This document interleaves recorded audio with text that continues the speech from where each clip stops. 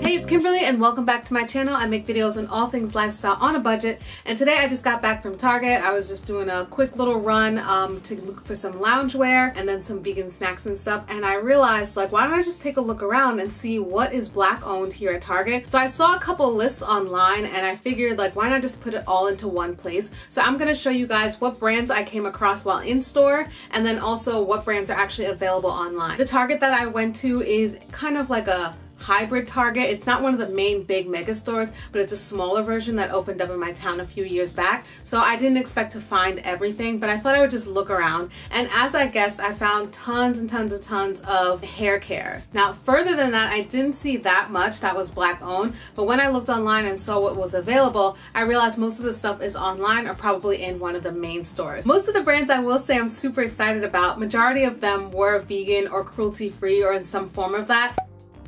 The first brands that I saw in store was the Lip Bar and Coloured Raine. Both of those are actually vegan, just saying. I feel like most people do know the Lip Bar by now, but just in case you don't, they have fierce makeup that looks gorgeous, nice bold colors, as well as some foundation. And then Coloured Raine is another brand too that is available, and they have eyeshadows, lip colors, etc. So those are nice, two affordable brands that I saw right away. Another brand that I didn't see but is listed on their website is called Every Hue. I believe it's from someone from the Real Housewives, but anyway, you can find their primers and like illuminator or whatever right on the Target website. I didn't see this in store, again, hybrid Target, but on the website they have a brand called Cushiony. Their stuff looks really, really cute. It's like these different types of dresses that have bold colors.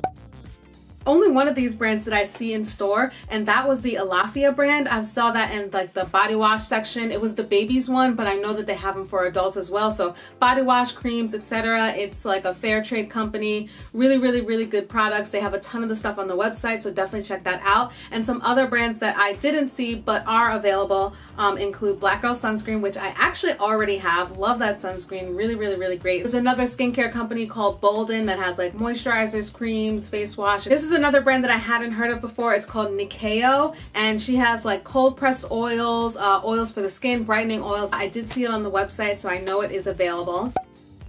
And then for men, I actually saw quite a few options on the website that are black owned for men, including Bevel, which is a popular brand that I feel like I know a lot of people that actually use it. There's also Scotch Porter. It's another men's grooming and hygiene brand. And then there's a new one that I never saw before, but I saw it on Target's Instagram. It's called AOS, Art of Sport. It's a deodorant for men. I thought that was pretty interesting, and they are paraben free.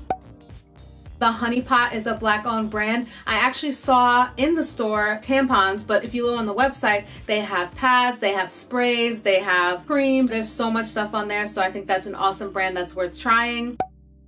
And then moving on to hair care now, this is almost like a broken record because you know if you've seen my other videos, I have a ton of natural hair care brands that are black owned or have a black founder. I'm just going to run through a list of brands that were available on the Target website and also some that I saw in stores. I have The Dew, Girl Plus Hair, Camille Rose, TPH by Taraji, Alikay Naturals, Kaleidoscope, Miss Jessie's, Miel Organics, Eden Body Works, and TGIN. There are a lot of brands, which is really, really, really great, and I love that for hair care. It's like you can take your pick, which is awesome. And then finally, there's some really good food options too that I think are worth checking out. There's Partake Cookies. This is like a vegan cookie brand. I believe Jay-Z is like a owner or has his hand in as well, and they just started selling at Target, so that I would definitely try out. Capital City is another brand. They sell hot sauce and like a mambo sauce. I didn't see it in store, but it is on the website, and I would definitely consider buying it because it looks delicious. And for coffee lovers out there, there's a brand called Black and Bold, which I think I've seen a lot of good reviews on. I personally don't drink coffee a lot, but if you're looking for a way to switch up your coffee intake, definitely consider trying out their brand. Just by doing my own research, those are many of the Black owned brands that are available. If you want to find more or you're interested to see if there are other ones that I may have missed, I would check the Target website or check the Target page on Instagram, because they are featuring some of these owners and all that, which is really nice to kind of get to know the brands behind the scenes. So yeah, the next time you're going to Target and you're curious to try out some brands, like here are some Black owned options for you to take your pick. While I didn't see that many in the store that I went to, I know that every store is kind of different, but the great thing is that they're all available online. These are just small ways that you can kind of add Black owned brands into your daily routine, or trying out new products if you're curious and interested in that. Hopefully this list helps you guys on your next Target trip. Thank you guys so much for watching, and I'll see you in the next one.